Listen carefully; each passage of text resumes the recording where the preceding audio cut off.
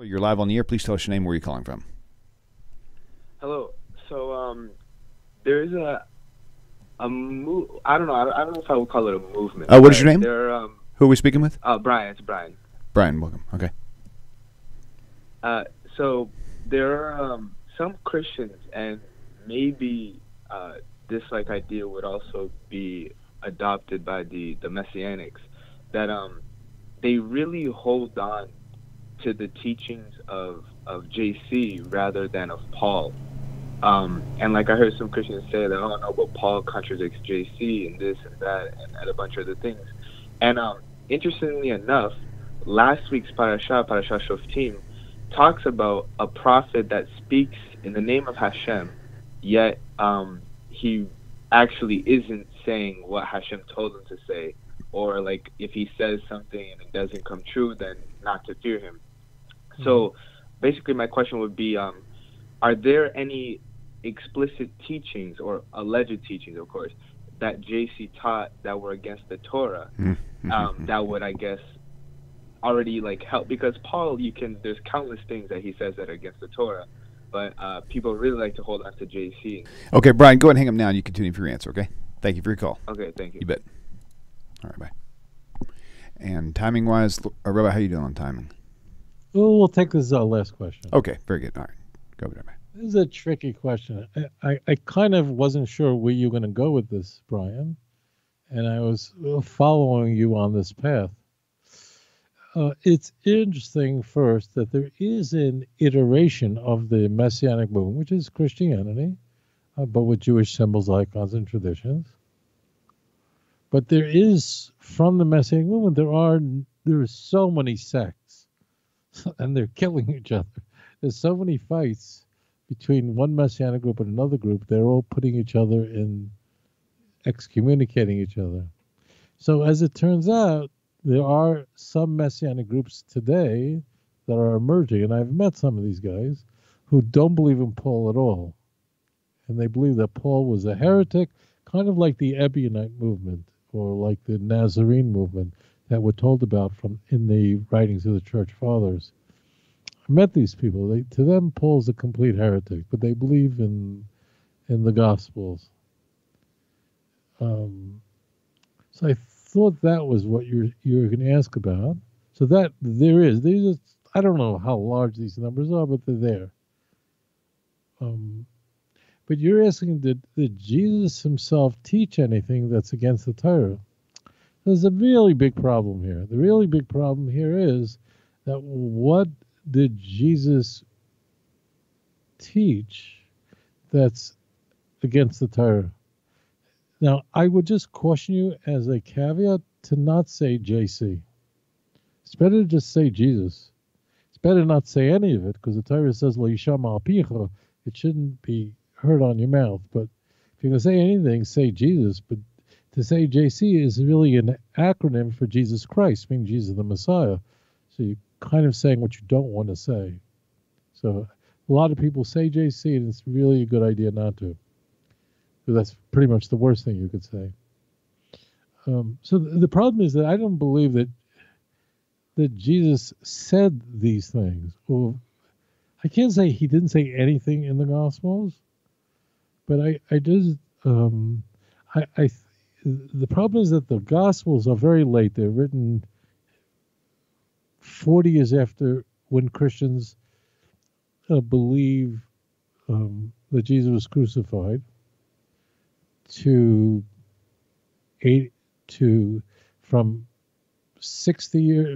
70, which is 40 years later, to 65 years later for the book of John. So there's so much mythology and overlay. Can anything be said can anything in the Christian Bible in any way accurately reflect what Jesus might have said? And I don't believe that. I think so therefore I'm sort of stuck, and I don't want to make up stuff, because that's what I'm fighting against. I'm fighting against people who've made up an entire religion. I could more accurately say what he didn't say than what he said. Jesus definitely did not walk around saying he's the Messiah.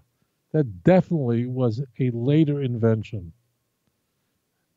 And after he died, people thought that he was the Messiah, and the Messiah is supposed to die for mankind. He didn't walk around. I can't say for sure, but it's incredibly unlikely. Why? Because if we go back to the Synoptic Gospels and even go further, go to the foundation of the Synoptic Gospels, Mark. Well, Mark is only 16 chapters, only 678 verses. The first 8 chapters, Jesus doesn't tell anybody who he is. Why not? And he's certainly not walking around going, I'm this and I'm that, and I'm the bread of life, and I'm the vine, and I'm the way, the truth. He didn't do any of that.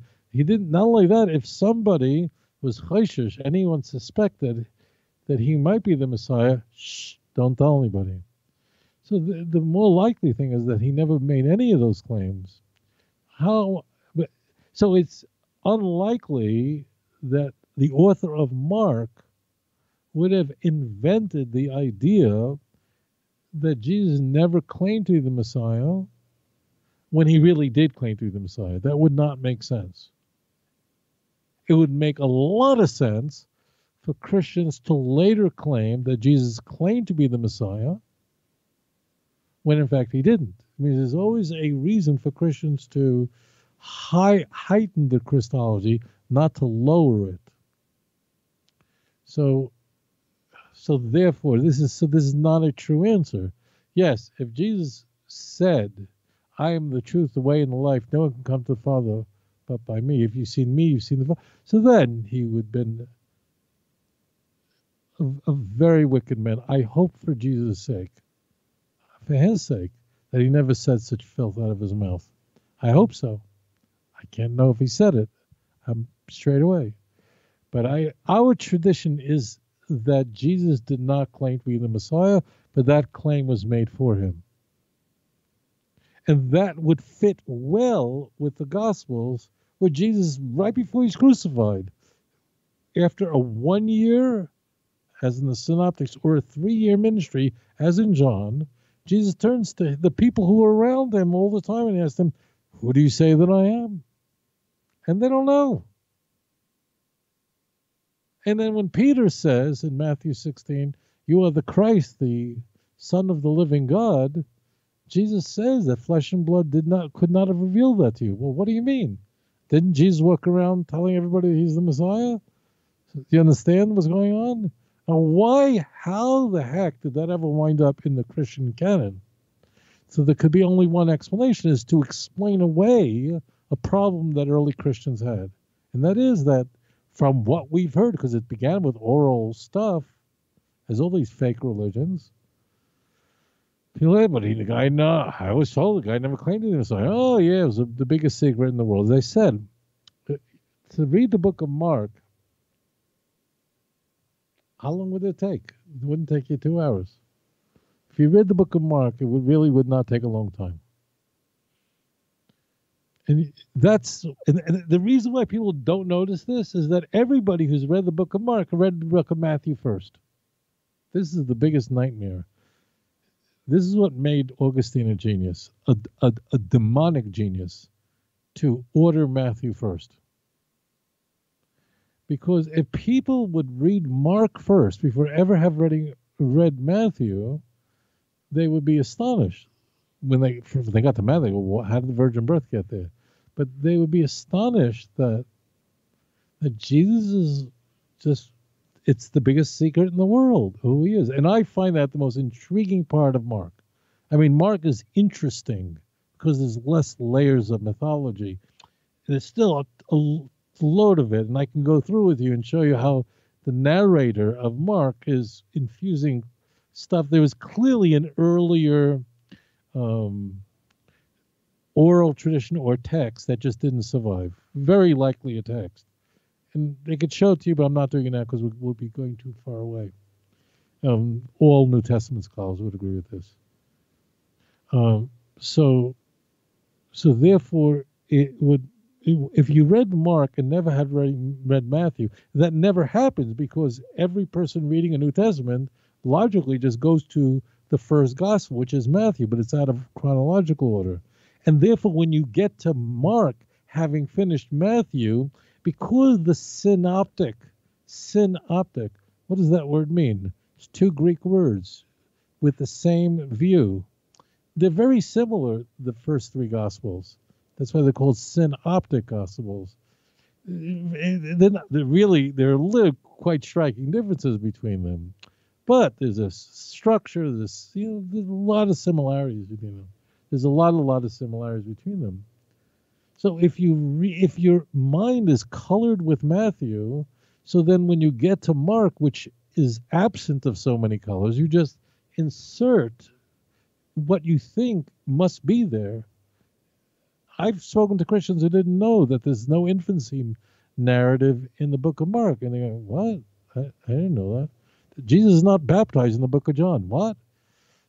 They just, they just assume he must have been baptized like we have in the synoptic gospels because it's all colored.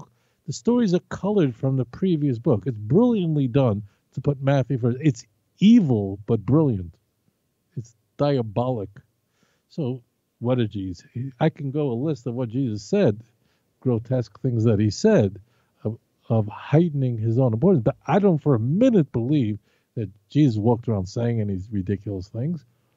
And these were put in later. And even the synoptic gospels didn't think that Jesus walked around saying any of those things because it would be inconceivable. You would have to lose your mind to believe that Matthew just didn't think that Jesus' I ams were important enough to mention.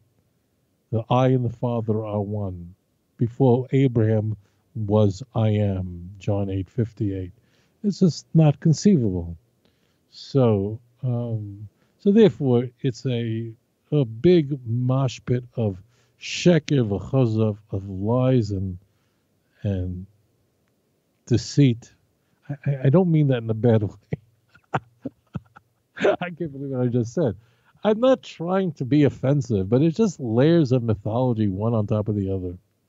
And Christians are good people. A lot of them are, not all, but a lot of them are good people. But just you grow up and your grandmother tells you Jesus loves you, and that's how you go to bed at night.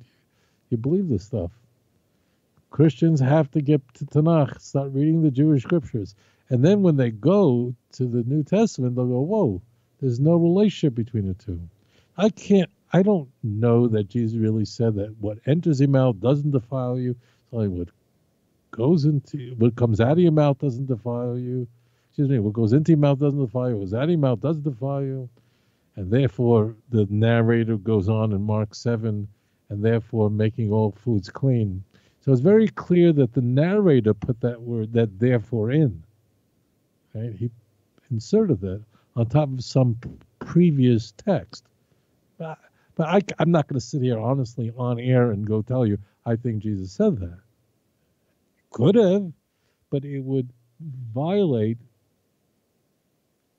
the verisimilitude that we would ordinarily use as a measuring stick to know what was likely to have occurred. Verisimilitude, you can hear the two Latin words. Something that would match in some way a Pharisaic world. That would make sense that that anyone in the emerging from the Pharisaic world would say something so stupid like that. It would certainly would be fabulous for all the pork eaters later, for the Greeks. When I say Greeks, I mean Gentiles in a sense.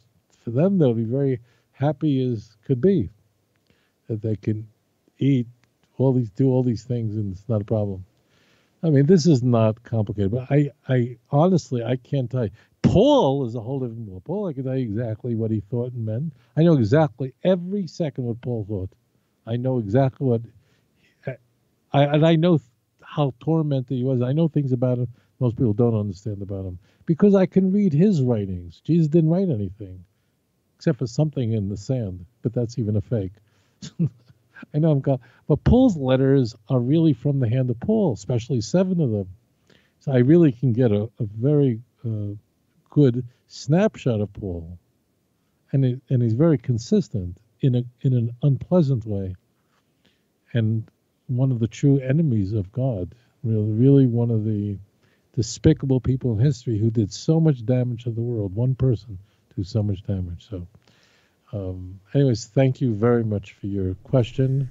Shalom, William. Yes, sir. Shalom to you as well. It's been a great show as usual. And you guys don't forget to subscribe to the YouTube channel and turn on notifications. And once again, Rabbi, it's always a pleasure having you here. Look forward to each show. Always each week, a big pleasure. Without this show, forget about it. But thank God you have me. You're okay. Absolutely. There you go.